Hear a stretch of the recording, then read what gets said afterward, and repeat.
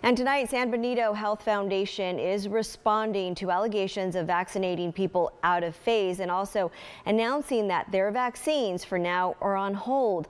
The Health Foundation is accused of giving COVID-19 vaccines to volunteers with ties to the San Juan Bautista Rotary Club. In a statement, the provider says that they have the capacity of vaccinating 600 to 800 people weekly and claims that the San Benito Public Health Department has not released doses for distribution how they should be. The foundation says it hopes to heal a, quote, rift with their local health department.